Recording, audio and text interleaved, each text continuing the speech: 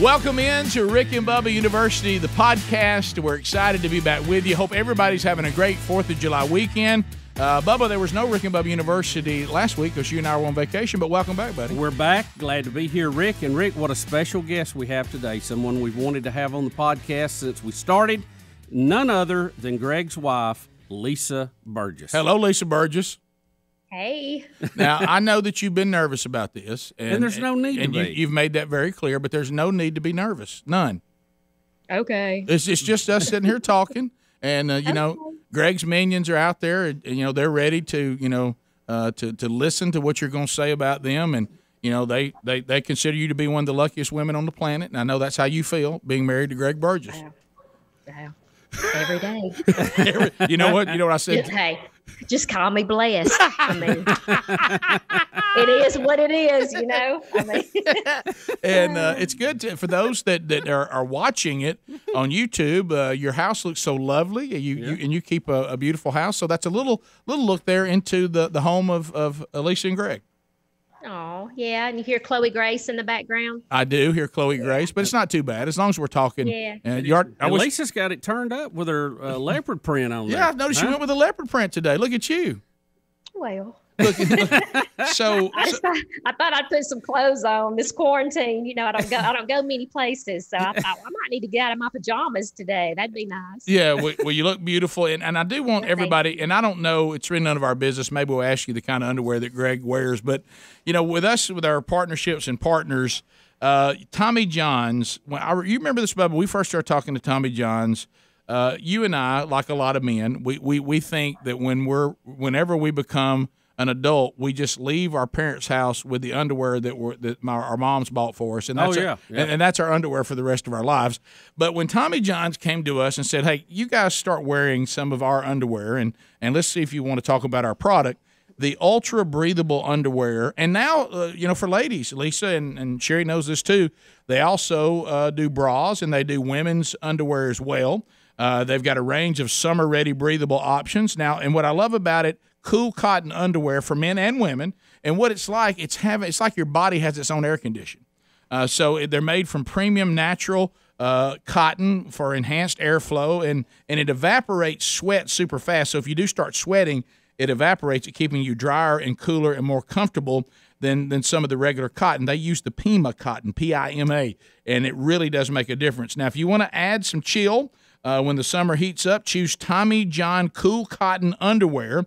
And if you want to upgrade today, they have some enhanced designs that are super breathable, way more comfortable than anything else out there, and we love them. Now, there's the guarantee they have, Bubba. Best pair you ever wear, or it's free guaranteed. All right, so if you'd like to find out more about getting Tommy John, no adjustment needed, just go to Tommy John. It's TommyJohn.com/Rick Bubba, just RickBubba. That's going to get you 20% off the entire site, TommyJohn.com/Rick Bubba for 20% off site wide. And don't forget, it'll be the best pair you ever wear, or it's free guaranteed. Tommy John, no adjustment needed. So, Lisa, you know, I know that, see, I've known you since you were how old? 13. 13 years old, and that's when you and Greg first started. Were y'all official girlfriend, boyfriend then, or just started dating? Okay, well, this is how it was. Okay, that's what we got to know. I used to see him at the skating ring, so I knew who he was. Now, he was too cool to skate, but he would come in about 10 o'clock. I'm a good skater, though. He would come in about 10 o'clock with his posse, and they would walk around. You know, they were, like I said, too cool to skate. I'd be out there tearing that floor up, skating. But I would see him walking around, and I knew who he was. I knew that he was your brother because at the time you were dating my cousin Carla. That's right. Yep. And so she called me on a Sunday, March the 8th, 1981. I'm good at remembering dates. But she called me that morning, Sunday morning, and she said, "Hey, you need to get up and get ready. Rick just called, and he's coming over today, and he's bringing Greg. Greg wants you to come over." Well, you know, 13 years old, and here I was. See, I was in the 7th grade, and Greg was in the ninth at the time. So I was at the middle school. I wasn't at the high school with y'all. So, you know, knowing that he wanted me to come over, that was a pretty big deal. Oh, yeah. So my first thought was, what am I going to wear? You know, so I jump up and start getting ready and put on my cheap jeans and my and my pink sweater, because pink was my color. I love pink. Now, Lisa, was that over in Bonneville? Yeah. Yes, yeah. So that was the beginning of it. My sister Susie took me and dropped me off, and then Rick, you and Greg came over, and the rest is history. That's how it started. So you guys have been some sort of couple, and I know over time there was, you know, like young people do, there's a breakup, then a start back, and all this. Yeah. So how many total years? Because I know you've been married for a little over 30, right? Well, 39 years, because that was Good that night. was. I know. I have been with him more than I've been alive. I mean, he's, you know, that's, I mean, phew, I'm pretty proud of myself. Let me pat myself on the back. 39 years of Greg. Yeah, 39 years with Willie G here. Pop on in here, Willie G. 39 years. I'm here if you need me. That's right. So Playing the role of Jim the Sideman, Greg. That's great. I'm over here if you need me. So you guys got you dated for, you know, so from 13 years on and off, more on than off, for the rest of your time together, and then you guys got married in what year? 89. In 1989. Mm-hmm. And that of course, when I've told that story a lot about your wedding day, there was really some bad weather in the area, and and you of course were very nervous anyway, because everything needed to go perfect like every bride. Yeah. And I remember that I was assigned, of course, with my mullet blazing, to go out and light the candles. and I didn't know that you could see me. I didn't know where they had you, you know, or what, but you could see me, and the candles would not light. Do you remember that moment? Oh, Rick Burgess, do I remember that moment? Oh my gosh. It was flash flood warning. It was supposed to be a 6 p.m. candlelight wedding. You know, my vision was for the lights to be dim and just a little bit of light, but the whole church was being lit up with lightning. So they took me to the balcony. So I'm in the balcony watching below what's going on. And I see you and my brother Tommy trying to light the candles, and they wouldn't light. It was horrible. And then I'm just thinking, is this a sign? Somebody trying to tell me something? Do I need to run right now? Because it was just thundering and lightning and storming so bad. And then my candles wouldn't light. And then it dawned on me, I forgot to put my perfume on. I'm going to walk down the aisle without my perfume on. Right. So that reminded you to make that adjustment? It was a little bit upsetting, but you know, I mean, if we didn't have little things like that happen, I mean, gosh, you know, they say when you go through things or whatever, you know, you come out stronger. And there's this phrase that, you know, you go through so many things in your life. Sometimes you feel like you should be strong enough to lift a Buick or something, you know? Yeah, right. Yeah, that's right. Mean, yeah, my life with this one right here, I could probably lift an 18-wheeler. So, and I remember what happened was the wicks on the candles had dry rotted. And so when I brought the fire to them, they just went... Oh, no. Yeah. Not lighting and them disappearing. Right. And then finally I realized, well, there's, you know, and your brother and I were talking about it. I was like, there's nothing we can do. We're going to have to walk away with some lit, not lit. But I think to myself, she's never going to know, because she's a bride. She's not going to look up and notice that when she's coming down the aisle and there's Greg looking at her, and you know, and then what I didn't know is you were in the balcony watching it the whole time and stressing. Oh my gosh. I seen the whole thing unfold. I did. The big question, and you touched on it, being married to Greg Burgess. I mean, Lisa, you know, I grew up with Greg. There's two people right now that probably have been with Greg the longest, and that would probably be you, me, and of course Greg's parents. There's really nobody else that can get into that. You are sitting there in the number 2 spot behind his mother, father, and brother. And That's true. And so you have spent 39 years. Is there anybody on this planet like Greg Burgess? Let's hope not. No, I'm just kidding. What people don't really know about Greg, he What? Greg, you stay out of this. He's over here yakking. Greg, we're not interviewing you. We already interviewed you. This is Lisa. Hush it. No, he has this persona on the air as, he's this, turd. I mean, he's just. Well, we don't really market it that way, but. Well, no, but nobody he just says says what he thinks. Yeah. Yeah, he does. Right. He does. He's shooing Chloe behind me right now. Yeah, right. But yeah, he really has a soft side. He does. He's got a really good heart. He's got a temper now, and it doesn't take much to get him going. He gets mad, and it's most of the time it's about things that are just silly, that doesn't matter, like dogs barking. Yeah, like his face right now. Yeah, that right there. Yeah, if you could see what he's doing right now, he's like. I saw his profile just a minute ago. Yeah, it's making him mad. He's about to throw around the yard. Y'all about to see a chihuahua go right behind him. But you're right. Like we've said before, one of the things about his persona is he seems to have passion and gets upset about things that no one else does. Exactly. Yeah, that's the point. He gets mad about little things and pitches fits. And like your mom, Nana, our precious Nana, she has apologized to me my whole life for Greg. Right. Yeah. She's always like, I'm so sorry. I don't know how you put up with him. I'm so sorry, because he pitches fits is what he does. He reverts back to this like 3-year-old and things aren't going his way and he gets all mad. But then when it's done, it's done. Right. It's not a lingering thing.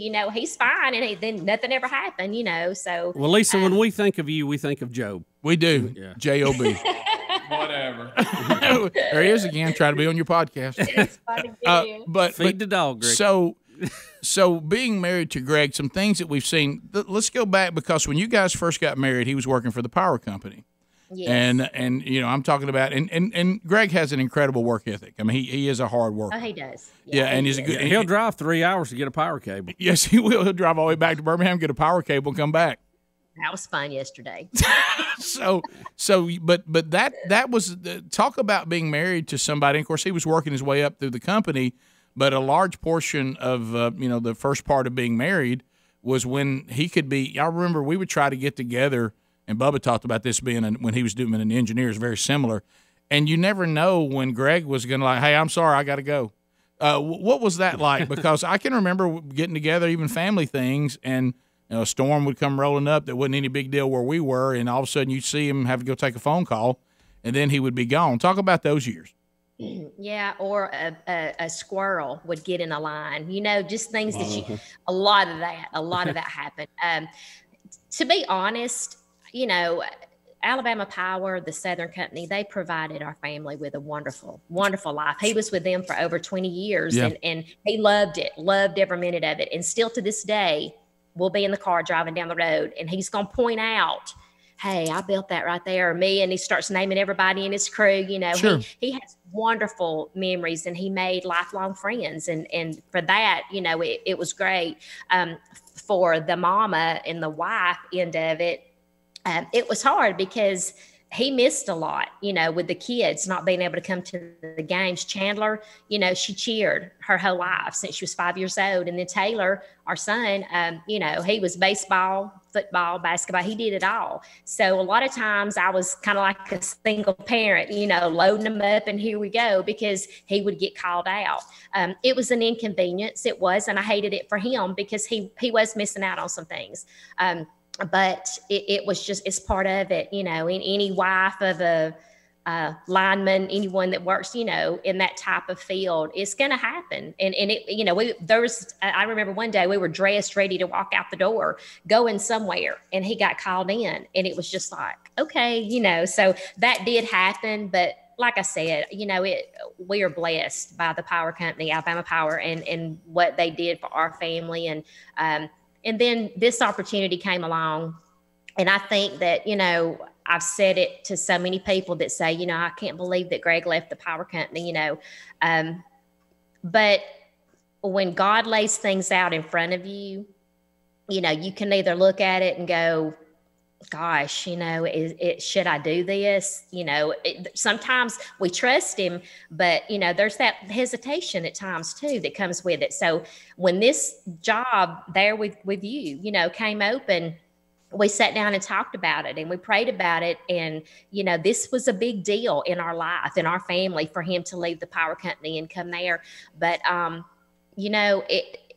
it was just this peace that came over me, and I knew it was what God wanted us to do for him. The hours that he put in, it was a lot, when he was getting tired and worn down, and, a lot had happened in our family, with Precious Bronner, there was a lot, in the fact that he and you get to be together every day, and, family is so important. And I don't know. I knew without a doubt when this came up that this was God saying, this is what you need to do. And everything else, you'll just adjust, you'll adjust, and everything's going to be fine. And I felt that. And Greg did too. And once again, this was not something that he was even knew anything about as far as the radio business, but he's learned a lot. And, he gets to be with his brother and with Bubba and the guys every day. And it's a blessing. It really is. And let me say, while I'm talking about the show, people ask me all the time, how does it feel, for your world, your life to be played out on the air, and for people to know everything about you and what you're doing and what's going on? And I just want to say this, and I mean this from my heart. The Rick and Bubba listeners are just precious, and the tubers. I have so many social media friends, and I know y'all are gonna laugh. But I just want to give them a shout out, because I'm gonna tell you, I just went through a really hard time. I lost my dad, 7 months ago. My dad went through lung cancer, and he's in heaven now. And it's been hard. It's been a struggle, and I'm still battling through it every day. But I have had the most thoughtful, sweet Rick and Bubba fans that privately contact me and to let me know that they are praying for me. And I had one that actually sent a card to the Rick and Bubba show with my name on it. And Greg brought it home while my daddy was still battling his cancer. And I opened it up, and it was just from a listener. And it was a church bulletin. And she had put my daddy's name on their church bulletin. And she put a note in there. Do you remember that? Yeah, on the prayer list. Yes, she put daddy on the prayer list at her church. I don't know her. I don't know anything about this person, but for someone that doesn't know me, knowing what I was going through, to do that, to add my daddy's name to their prayer list at their church, I just wanted to throw that out there. I mean, there are so many good people out there, and y'all's listeners, they just touch my heart. And I just want to say that. And I just want to say thank you for all the prayers that I have gotten through all this with my dad. It has, I couldn't get through it without him. And I just want to say thank you for that. Well, they do a great job. You really hit on that, Lisa. And I think that sometimes I'm so glad that with Greg coming to work here, and, Bubba and I went through the same thing, thinking, would Greg even, there's one thing to want to do something, and then there's another different scenario was saying we're really going to do it and we can do it. And Bubba and I both were kind of like, hey, let's at least ask and see if he would even consider it. And I was actually surprised when he said that he would. But he said he wouldn't to start with. Yeah, he said he wouldn't, then he came back. But when you knew this, because you've known Greg, longer than anybody on the planet other than his family, and that he and I both had a love for the entertainment business. It wasn't just me, we both did. And, we got to be in bands together, and Greg has always liked that side of things too. He's naturally funny, and he likes a good one and all of that. And so I went ahead, and he took the job, that he felt like was more, hey, I want to have some security. I want to have some benefits. I want to be a family man. And then I went down the road of the entertainment business trying to make it happen. And it's really cool that God opened that door for us to do this together as grown men, as you just said, at a time in our lives when I think it was perfect timing, as it usually is. on God's part, and then you guys have got to experience what you just said. Bubba and I have just been blown away by the connection. That's why radio, and I know we're in these other formats now, and some of your, and we love those, but radio is such an intimate medium. There's something personal. You don't feel really personally connected to the person you see on TV or the person you see on a movie screen. But in radio, there's always been that personal connection, and there's people that treat you and Greg and Bubba and me and Sherry and Betty and all the other guys on the show and their wives and children as their own family. And the encouragement that they bring us, I was thinking about it last week even on the beach, thinking these people are the ones that make it happen. And like you were talking about, when Bronner went to heaven, Sherry and I still have at home, and I'm not exaggerating, cases of letters, cases of people sending us stuff from all over the country, some who knew us and some who didn't. And we're very fortunate, as you discovered during your time, of difficulty. People always ask us, is it difficult doing this and being in the public? And I kind of hear you saying what I say. I mean, there might have been a few times in the last 26 plus years where you felt like there was something maybe that you go, well, that was kind of difficult. But the audience, for me and for Bubba and for you, the way they treat us is wonderful. There's really been nothing real negative about it. It's actually a warm, wonderful feeling, not a hassle at all. Right. Lisa, you mentioned the brothers working together. Have you ever had to ask them to go outside so they don't tear up any equipment before they fight? Our rule here is being fight all you want, just take it outside. Just take it outside.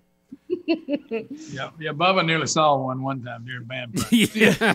Well, and Greg and I have we're all over stormy weather. Right. We're very, very close. Listen, stormy weather. Listen, go ahead. Listen, speaking of stormy weather, okay, this is hilarious. I got so excited the night before last night. I forgot to tell you. He has to go to bed. He shuts it down. He can't hang anymore. He falls asleep. The minute he gets home, he sits down and we'll be talking. He'll say, "Hey, let's watch a movie," and I'll say, "Okay." So we find a movie. 5 minutes into it, he's he's over there sleeping. I just watch it without him. But I forgot to tell him he had already gone to bed the other night. And I was going through my Apple Music looking for stuff to put in my phone to listen to, and I found Mr. Lucky. I was so excited. And so I put it all on my phone, and I laid there, and it was like, yes, it was like 1 o'clock in the morning. And I mean, I was in there. I was getting it. It brought back so many memories of, that was. Brought back when you was a groupie.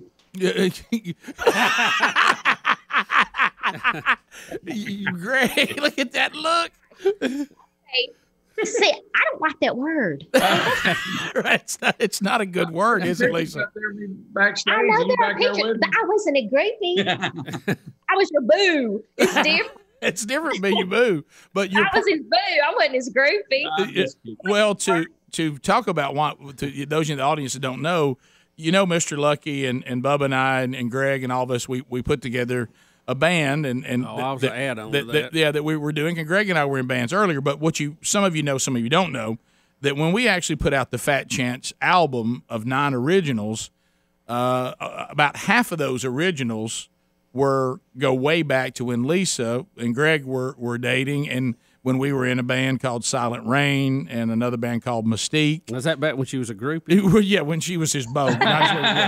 But Bill Bussey, you better hush. Yeah, so the reason why she has so much nostalgia with it is she remembers those songs when Greg and I were in our early 20s or even late teens when we wrote those songs. And you remember my favorite one, Rick? Remember what my favorite one was? Age of Miracles? Yes. Yes, and that's cut one. I turned it up. Well, yeah, and I listened to that one several times. Yeah, and a lot of people don't know Lisa's very talented too. Lisa, you do a lot of impressions. Oh my Lord, no. Involuntary. Yeah. You do a pretty good one of my wife Betty. Yeah, you've got a Betty impression that's pretty good. Do it. She's laughing. She's too tickled to do it. I couldn't do it on command. That laugh. Yeah. What's great about Lisa? Lisa does impressions of like just people we know. Right. It's just not any celebrity or anything. Like it's just people that we know. And I love Betty. I love her laugh. She makes me laugh when she laughs. And how she laugh? So let's talk about too with you and Greg being married. So you said that the part of the show was a great transition. You've actually loved the audience. Do you ever though? Because I know our wives, over time you get to where it doesn't bother you anymore. But I can remember when Sherry and I first got married, and she was like, "Why are people asking me about fill in the blank?" Yeah. Did you talk about that on the show? And I'm like, honey, we got 4 hours to fill every day. Have you had those moments where you're like, did you talk about that on the show? Yeah, I have. There's a lot of times that I've walked in the door at work and somebody say, "Oh, Greg was talking about such and such this morning," and I'm like, "Oh my gosh, I'm gonna get him."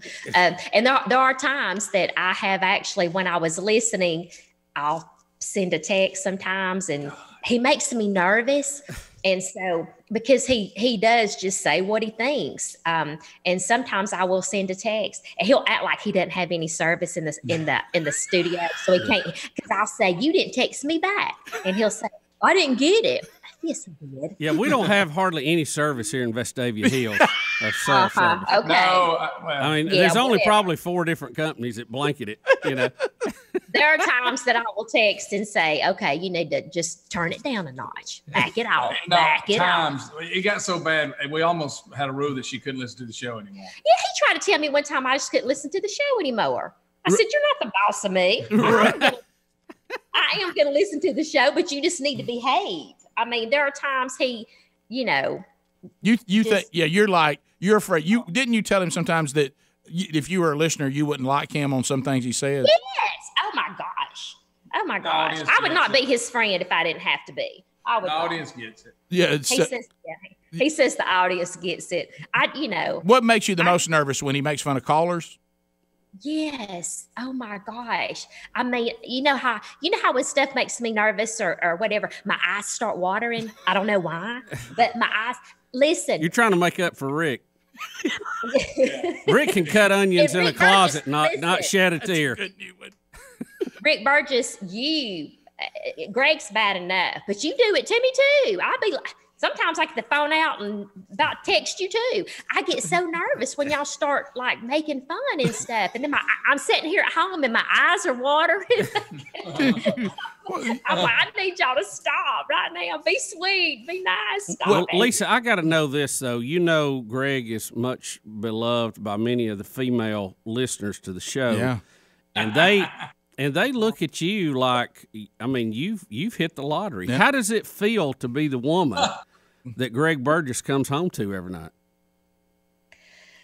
I'm just living the dream, Bubba. I'm living the dream. I mean, But I don't think she sees it quite that way. Well, but I mean, you obviously, when you saw him walking that skating ring with his socks on and no shoes, but he's not going to skate. Too cool for that.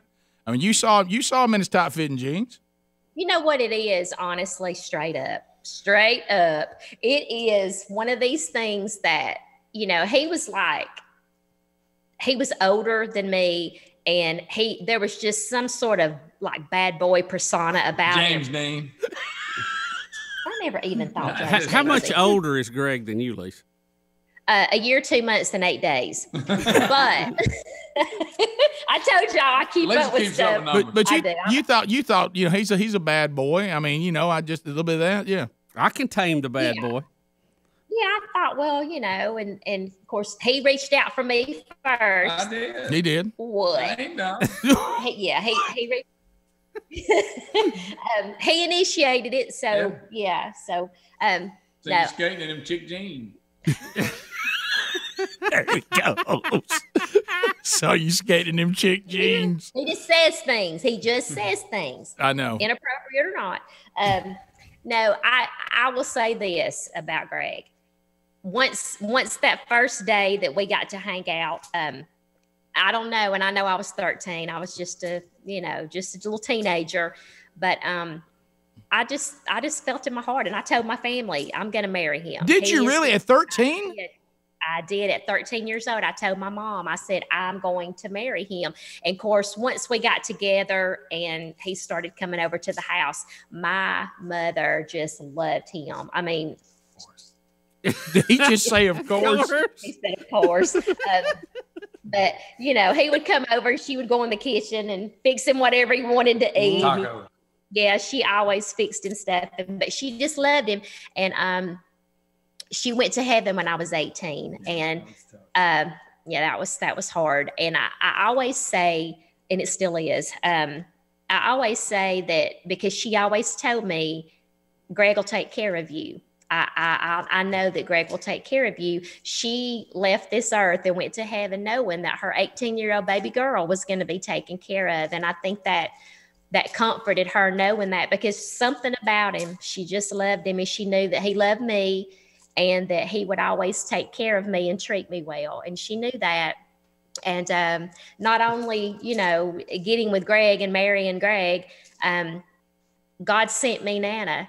And, you know, at 18 years old, losing my mom, that was hard. It was hard. And I was sad and angry and all these emotions wrapped all up into one. And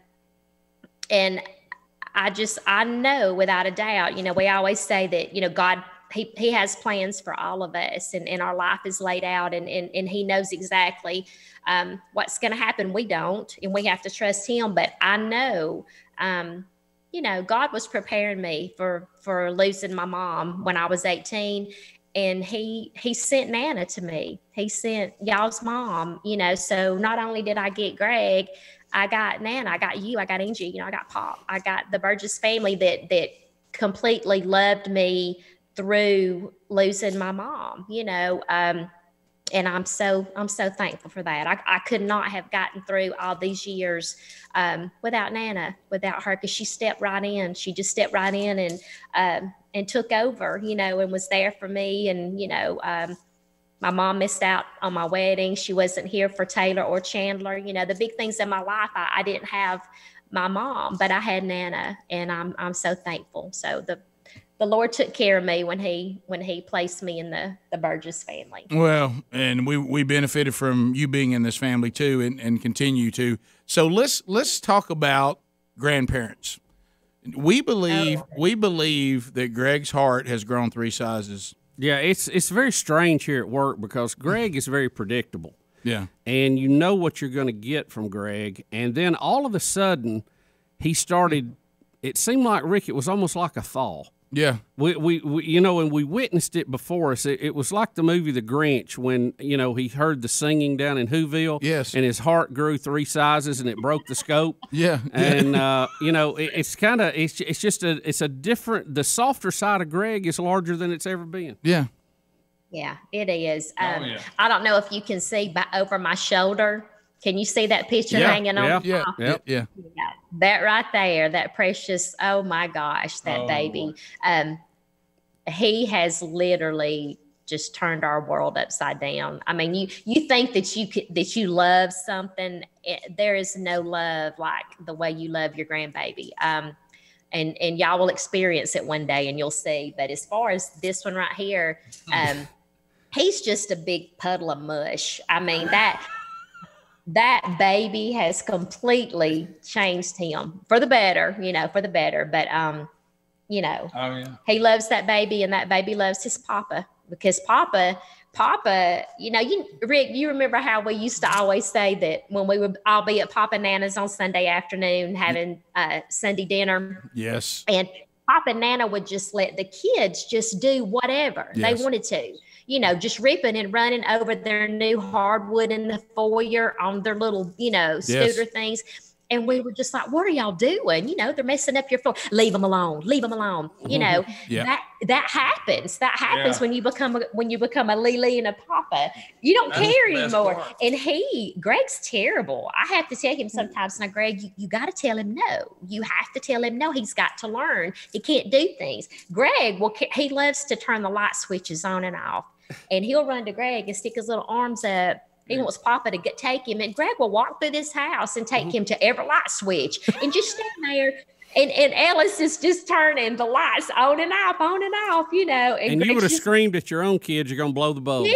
Yes, but no, he lets him do it. He walks through the house and just lets him do it. And Ellis loves it. So yeah, he's a good papa. Yeah, we used to call it Six Flags over Nana and Pop. Mm-hmm. Exactly. Yeah, I mean, suddenly these people that told us how hard their lives were and how money was not available, suddenly there's toys and $1 bills shooting out of their pockets and purses.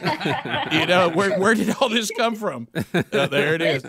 We used to get tickled because, you know, Papa and Nana, they didn't miss any ball games. So they would come to Taylor's baseball games, and Chandler was a little bitty thing.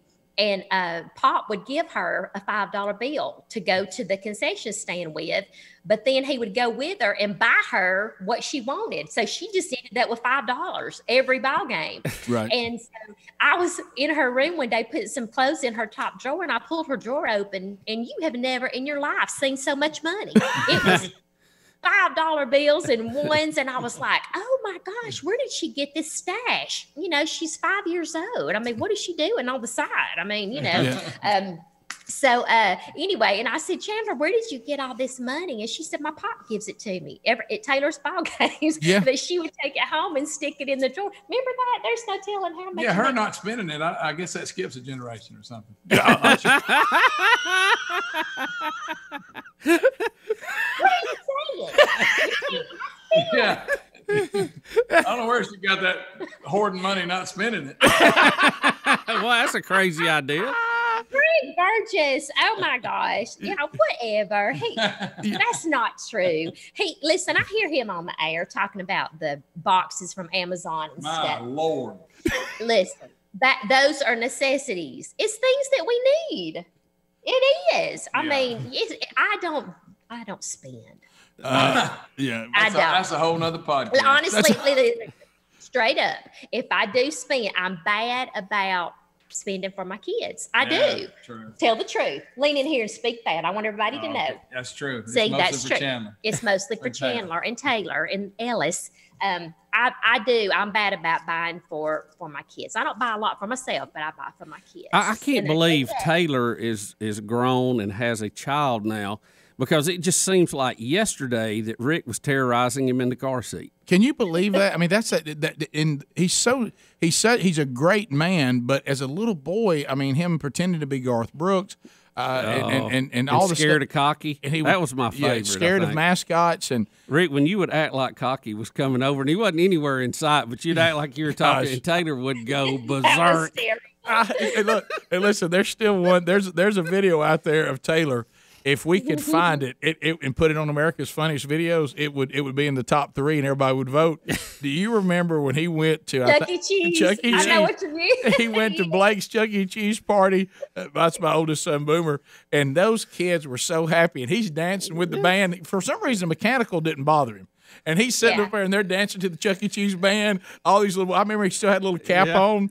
And all of a sudden, Chuck E. Cheese starts walking out to meet the kids. And all the kids turn with joy to Chuck E. Cheese, except one little boy with his cap on, and that's Taylor Burgess, and he took off running and dove under the table. But for him going from joy to terror. He was so scared. God love him. We had to try to talk him out from underneath the table. But yeah, he was 1 minute he was breaking it down. I mean, dancing, just having the best time, and then turned around and he dove under the table. I think still one of my favorites is you would talk up Christmas lights. Oh yeah, and remember get all torqued. Remember y'all be trying to get him in the car seat, and he's like, "Well, we're going to see Christmas lights." And y'all said, "We're not. Nobody's going to see Christmas lights." And y'all get him in, shut the door, and Rick would say, "All right, who's in for Christmas lights?" And you'd hear him just go nuts. He'd take his head and just go back in the car seat. Why would I do things like that? Why? Rick Burgess was the absolute. I mean, he's the best uncle, but oh my gosh, he would, do stuff like that. And then Greg and I were left to deal with it. Like all the way home, Taylor in the car seat, buckled in, screaming, "I want to go with Uncle Rick." Oh my gosh. And we were like, why does Rick do this? Why does he do this? Well, and then, Angie, our sister, has actually tried to talk to Greg and to me going, what joy to do two grown men get out terrorizing little children. But I can't describe it. It's just fantastic. I've always enjoyed it. But so talk. You know what's kind of odd too? Talking about Taylor, Because if you look out over the Burgess family, he's the only one that now, so far, that has been called and is being called Coach Burgess. I mean, we have this whole legacy of Pop, and he's the Coach Burgess, and all these different sons and grandsons, and then all of a sudden Taylor becomes the next Coach Burgess.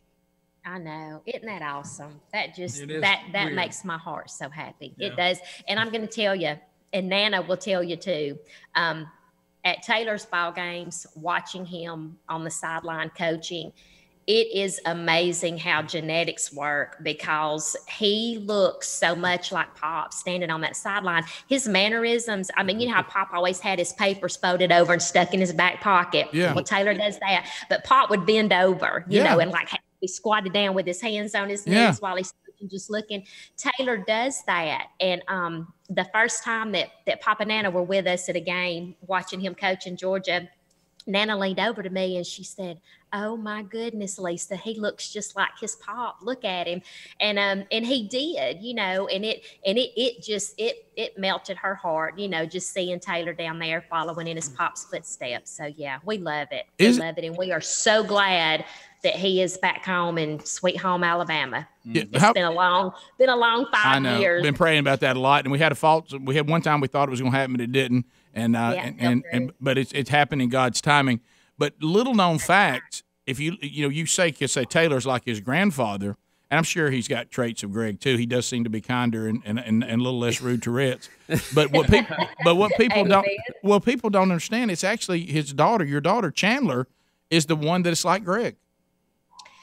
Oh, Yeah, that's true. She will hack on somebody at the drop of a hat. In a heartbeat. And she is so much like, everybody says, "Oh, she looks just like you. You know, y'all are twins. She looks just like you." But honestly, she has her daddy's sense of humor. She gets so much joy. If somebody falls down, her and Greg think that it is like the best thing they have ever seen. And here I am like, oh my gosh. You remember the hitchhiker? Yeah, pop in here and tell the story about that. Y'all, this right here was horrible. Horrible. There was a guy hitchhiking on the side of the road, and a car, we were behind him, and a car pulled over, had its blinker on. The guy takes off running and thinks they're stopping to get him. And I don't think they did it on purpose, but then they hit the gas, run off and left him. and Lisa was like, "Oh my goodness." And also I could feel Chandler looking at me. And I turned around and we made eye contact and we just lost it. Lisa said we were both going to hell. I did. That just came right out of my mouth. I said, "Well, you just take that laughter on with you on the train straight to hell." But I could feel Chandler looking at me the whole time. I knew what was going to happen. Well, it broke my heart. That hitchhiker thought that he had a ride. Somebody pulled over, and I could just see him, and he was thinking, "Oh gosh, I don't have to walk anymore. Somebody's gonna." So they put him in the car. He was thinking they're gonna put him in the car, and right when he walked to the car, they sped off. It broke my heart. I don't think they saw him, but yes, they did. They were probably just like you and Chandler. Well, I bet Chandler thinks it's a real hoot. Almost had a heart attack at her wedding. Yeah, that's right. Yeah, Bubba. Yeah, we forget. And then there was Chandler's wedding, and Bubba nearly had a heart attack. Yeah, sure. Yeah, good Lord, Bubba, trying to upstage the bride. No, I was just trying to keep breathing. I know it. We knew something was wrong. All that food, boy, we had a spread too. I know. I know. It's time to eat. I said, "Oh, Bubba's in trouble." I didn't even know that any of that was going on because, of course, I was in my own. You know, I don't know if y'all know this, but like the few days following her wedding, I was hospitalized. Dehydrated herself. I dehydrated myself. Oh, yeah, I think I saw you in the waiting room up there. Yeah, we had two people from the wedding that ended up in the almost hospital. Killed us.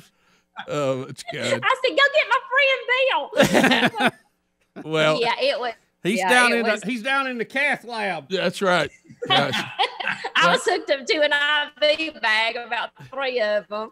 But yeah, it'll do that to you. Woo, the stress of a wedding and just wanting everything to be perfect, you know, exactly like she had always wanted. And oh my gosh, was it not, Rick Burgess, the most, you know, I came to you and I said, yes, you know, we can't think of anybody better to marry Chandler and Riley than Uncle Rick, because you've known her since the minute she was born. You knew her heart, you knew her love for the Lord. Her and Riley, you know, it was absolutely perfect. And we could have had a there was a storm brewing right above us. And right before you get to where the venue was, it was storming so bad. And I was in a knot all day long, please, because it was an outside wedding. That's what she wanted.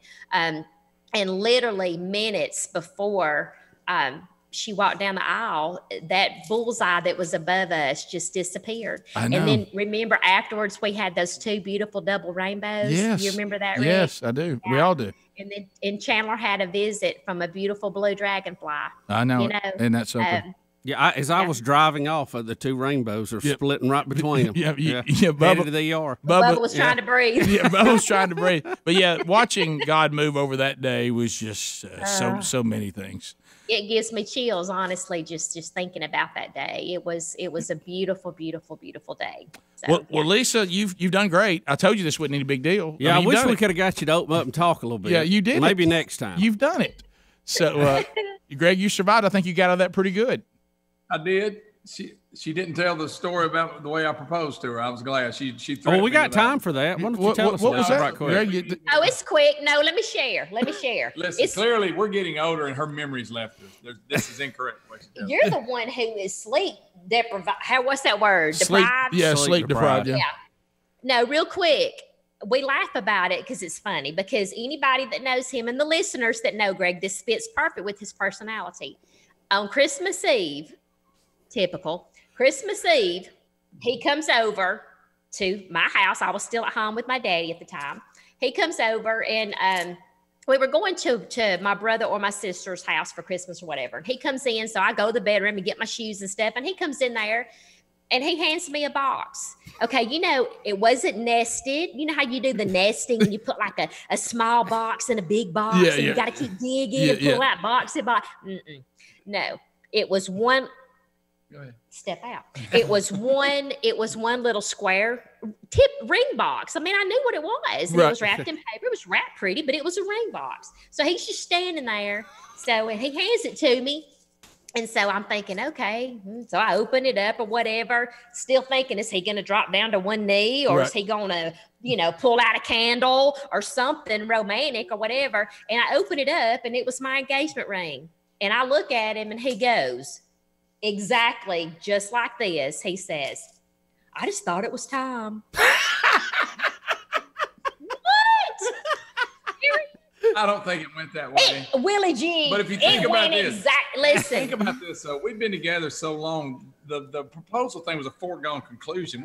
That happened years. Greg, can I say this? Yeah, all women we were gonna get married. All women dream of the phrase you just said. Yeah, I want my engagement to be like a foregone conclusion. All right. My proposal was a foregone. Where was the surprise in it? He hands me a ring box, and then I open it up, and I finally saved up enough money. He didn't even have like a look on his face of like. She's misremembering.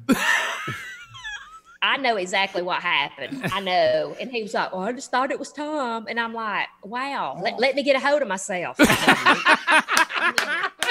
Has anybody got a tissue? Let me get up off the floor. So tough. Can you breathe? Climb down off that white horse. Horse, Greg. Good Lord. Dang, I mean, he could have at least dropped it in a bowl of ice cream or something to let me dig for it. I mean, something. Well, I made it count. Yeah, you have. Here you are. How many years later? 30. Nearly 40 years later. 39 years. Wow. Well, Lisa, thanks for being on today, and I appreciate you doing that. Lisa, we'll have you back. There's still a lot we need to cover. There's a lot. We'll do part 2. We got part 2 coming up. Lisa Burgess, thanks for being with us, and thanks to all of you for joining us on this edition of Rick and Bubba University.